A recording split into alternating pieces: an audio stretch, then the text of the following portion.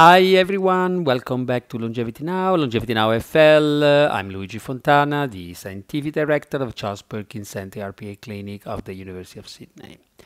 Today we are discussing some worrisome results linking the use of Ozempic, one of these GLP-1 receptor agonists that have become basically so fashionable for weight loss, and the risk of suicide. Yes, the risk of suicide.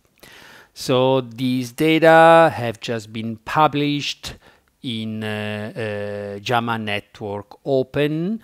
And as I said, they are looking, the investigators, they are looking at the relationship between the consumption, the use of these anti-obesity drugs that are so common today, and the risk of psychiatric disorders, in particular suicide. The study was conducted by many investigators. The last author is Chiara Gastaldon, and they analyzed data from the huge World Health Organization's global database, again, that tracks suspected adverse drug reactions worldwide. They looked in particular at reports involving the use of semaglutide and another GLP-1 receptor agonist, liraglutide, comparing them with other drugs like dapagliflozin and metformin.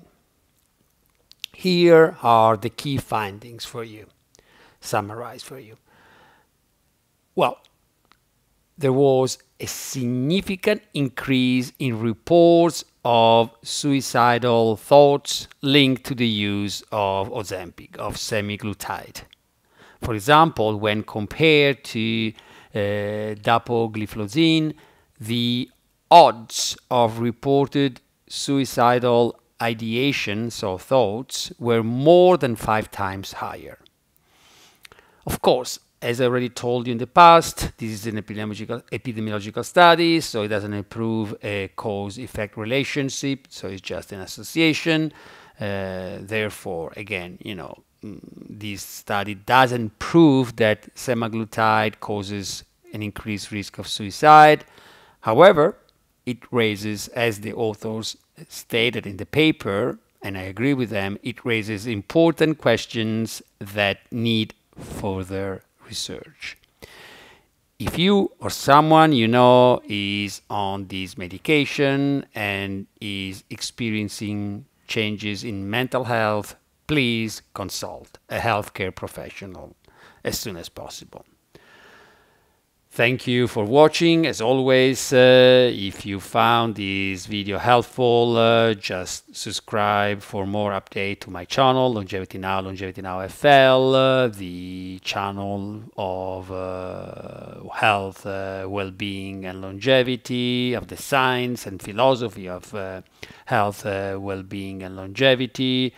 I'm Luigi Fontana, Professor of Medicine and Scientific Director of the Charles Perkins Center RPA Clinic of the University of Sydney and of the CPC RPA Health for Life program, and a clinical academic in the Department of Endocrinology of the Royal Prince Alfred Hospital in Sydney.